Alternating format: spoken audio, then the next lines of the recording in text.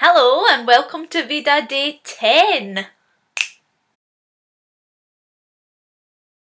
I got my tragus pierced today. I like it a lot. That was going to be today's video, but I got too scared to ask if I could film it in case the lady thought I was weird, so sorry. So instead I'm going to make a video off the top of my head. Again, sorry. At Christmas 2013, I got this book in my stocking from Santa. It's called The Happiness Project. It's a one-sentence journal by Gretchen Rubin. Basically what it is you fill out a sentence each day for 5 years, and then each year when that same day comes around you can look back and see what it was you were doing or feeling on that day. There's also little quotes at the top of each day. Now, as you can see, since these pages are blank, I wasn't very good at filling out this diary. So when I was moving house, I found it again and I thought, I'm going to give this a go. So since July 15th, so nearly a month, I've been filling this diary out. I also have this diary, which I write in whenever I feel like it. What I've noticed is whenever I go through a rough period in my life or something big changes, I want to write about it.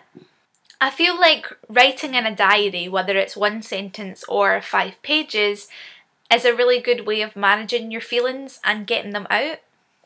I feel like all too often these days people bottle up their feelings or explode them onto their friends.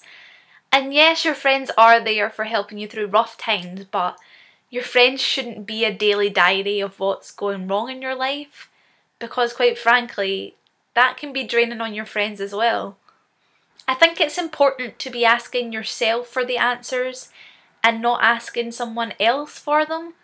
And I think writing a diary is a good way of doing that because you're really exploring your own thoughts and it's almost like you're writing to yourself, so you're kind of asking yourself for a solution and it sort of makes you work it out for yourself. Also recently I found myself kind of grasping to document my life a bit more. I don't know what it is, but I suddenly have this fear that I'm going to forget everything that happened.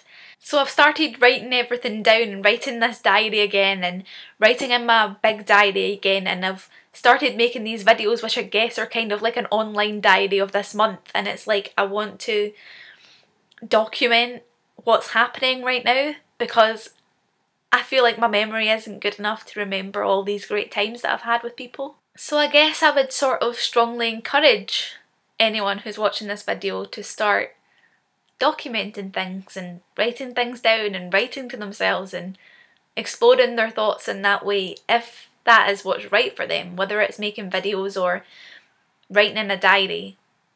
I think it is quite important.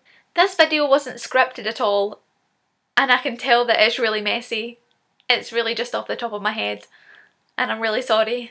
So advice to you, if you're starting to write a diary, just write down the mess that's in your head. It doesn't matter if it's not incorrect sentences. Take paragraph breaks every sentence if that makes you feel better.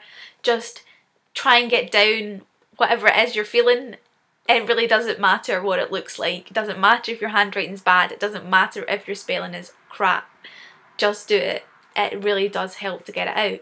I hope somehow I can stick all this crap that I've just spoke together and somehow make a video. I hope you had a great day. And thanks for watching Veda.